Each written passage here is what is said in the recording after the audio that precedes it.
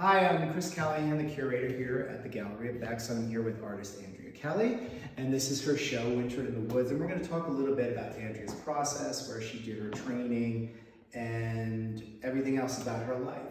So this is one of my favorite pieces in the show. It's called The Blue Forest. So Andrea, when you came to doing this, like your process, what's it come? Because like you're kind of like a modern day impressionist. You have a lot of layering going over here. So I'm imagining you don't even start with a sketch, you just start with an idea. I usually start with an idea that changes dramatically throughout the process, and it ends up nowhere near where I started out. Yeah, no. I let it go where it wants to go. It's a weird thing. So it's an organic process. It is. And it's not just a set time limit for you, I take it. It's like this painting could be anywhere from 6 months to a year, or maybe even faster, depending on how it speaks to you, right? Yeah, usually over a period of months, I would say, several months. Something like this because of the size, and it takes a long time just to get enough layers of paint on it to really work on. Yeah. And as you can see, a lot of it's scraped out. Yeah, I know. I heard stories, I won't show this, but her husband Mike gets upset because she paints over. He's like, what are you doing? And then it turns into this. I was like, are you changing that? Don't change. You know, like I can't help it. That's just the way it is.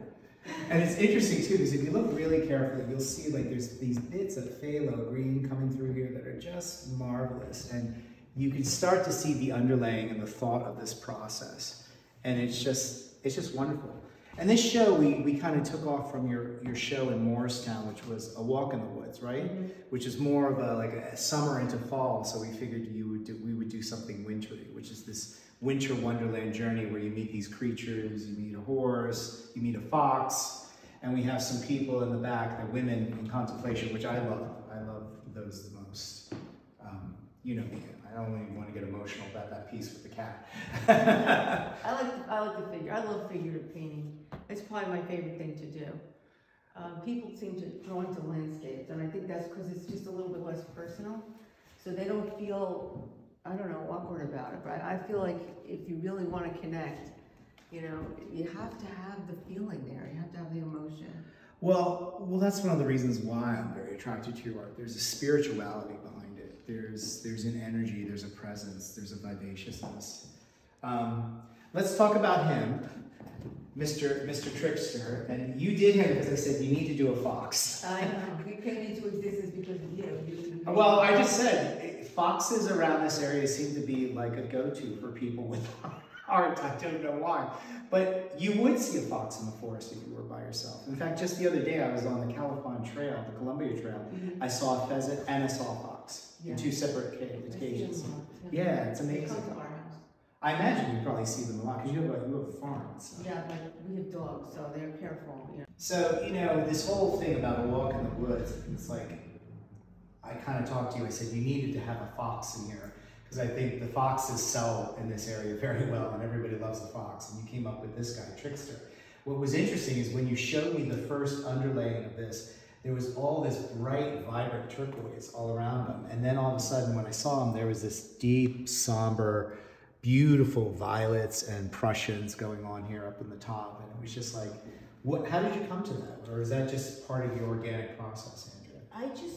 I had the turquoise on there, which you can still see through the grass and stuff. I don't know, I knew I needed something more than that, and I just tried a few things, and that seemed to hit, you know, and I like the layering because now you can still see like all that. No, I know, it's beautiful. And it made an edge even around the moon. And it's kind of a natural color complement. It really makes Trickster kind of pop out and stand out here. Right, it's just a matter of, I don't know, I just try stuff, and if it doesn't work, I wipe it off or leave it and paint over it. And it's kind of funny, his eyes, I tell everybody this, they seem to follow people in the gallery. No matter where you are, if you look at Trickster, he looks like he's looking at you. It's just, and it doesn't look, I don't know if that was intentional, but it's pretty amazing. But I love this guy. He's one of my favorite next to the one next to the Blue Forest. But I think he's just a wonderful painting. And I hope somebody buys it. That was my first fox I ever did. And that's probably why it's a little more on the illustrative side compared to the other one, because once I knew how to do it, I kind of went a little... No, I love over there with Ranger, you did an abstraction, which is, I love him. I love the way he came out, and I think he's wonderful. We'll get to him. So, where did you study, Andrea? Like, what are your influences? Well, I went to School of Visual Arts, and I was there in the 70s, so Okay. it was sort of the tail end of the abstract expressionist era. Yeah. So we worked very large. We worked huge, and I just got attracted to that. I loved it. I really liked the big space, and I liked the color. So, for years I couldn't do much work at all because I had a family, so I was kind of putting it on hold. Of course. Well, and then I figured, well, I'm just going to start small, just do some small stuff, and that didn't last very long, but I got back to the bigger stuff, and I loved the layering, and I also, and there's a reason why, I took some courses at New York Academy. Okay, yeah. It's all figurative. Yeah, figurative drawing. But they focused a lot on the old master technique, which is like building up the layers. With the underlayer bistre painting, which is monochromatic, and then you start layering the thin veils of color over the monochromatic bistre, which can take up to years, which is layering. But what I'm sensing from you is more of a very dramatic impressionistic quality with these. But that's kind of where I got the whole layering feeling. I liked it, and I kind of enjoyed it. But when I started working on my house, which is an old Victorian, I wanted to layer the walls, so I started doing that, and that kind of led into the layering. Led into this. Yeah, and now I can even do it when it's all wet. I work wet and wet a lot. I just slather stuff over and scrape, and it's just.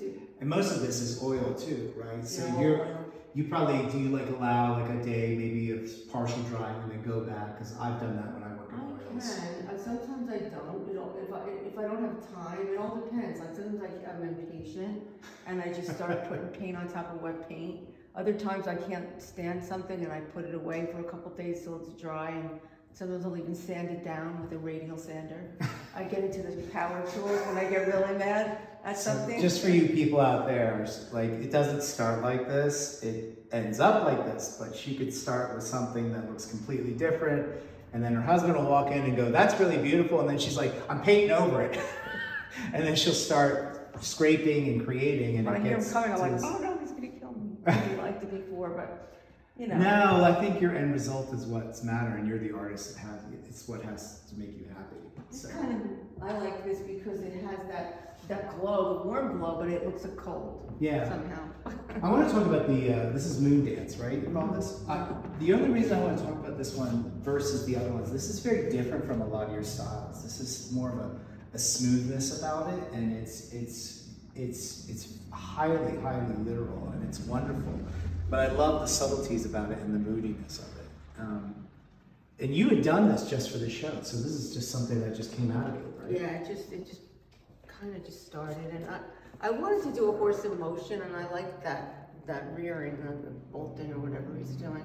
And then I wanted to get the moon really to feel like it's glowing. Yeah, no, it does. It really does glow. I had a little trouble with the darks because I put the paint on, and then I would be like, I could barely see anything. It was the tones are very close. So well, that's what I love about it. I think I love the closeness of the tonalities, and it's almost like a moonlight scene. I think you've captured it very well. Yeah, it took a little while. It was something different. You like horses, don't you? I love them. Because you do them a lot, and this one is just amazing. I love the texture you do with your horse paintings, and all this with the background and the shading of the horse, and how it's got this very highly. It's definitely your style. There's no denying this is an Andrea Kelly painting with the texture. Well, my first painting was a horse in kindergarten. Okay. And I was a very bad student. The teacher was really old and mean and hard to please. So one day she brought in an easel, and she said, "Who would like to paint?" And I said, "I would like to paint." So I went up and I painted this big horse on 18 by 24. And I don't know why or where it came from, because I lived in Queens. I'd been around horses all the time. But of course it was brown, because brown horses, when kids think they were all brown. Yeah. And it was really big, and it filled all the paper, and it was all filled in, just like this. So do you take these horses off of real life, or photos from real life, or are they just out of your mind? No, I look at a lot of different things when I'm working on a horse.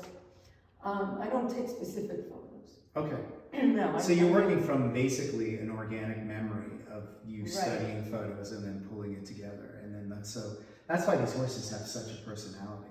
Yeah, and I would say that's true about most of the work that I do. None of it comes from like just a photograph. A lot of it just comes from like absorbing things like in the environment. Yeah, I know you're a very organic person. And then I like to look at photos and pictures and art and, you know, I don't know, I draw a little bit from each one of those things and pull it in. Well, that's why I'm attracted to you about art. There's a spirit, there's a vivacious vitality to it. I'm just going to go briefly over here and tell people these are actually prints. Andrea does prints of all of her work, so if you can't buy a real original piece, she's willing to do anything of her work in prints, and this is wonderful. This is on metal. This is actually on woodboard, and she painted over the print, so that actually has a surface. That's a little bit more pricey, and this is a print on canvas. And this, I think this painting is bigger, isn't it? It's a larger painting. It's a little bit bigger, yeah. Yeah, it's like what, 48 by 48, I think? Or is it? It isn't square, it's probably like 50 by... It's 60 by 40 maybe, or 60 by 50? It's maybe like, I'm not... Because I know it's big, yeah, it's probably big. like that. Yeah, that's what I thought. It's much bigger. And here's another lovely horse. I love this horse. This was new. You just did this for the show. I did this for the show, yeah. Correct? Yeah. Yes. He's wonderful.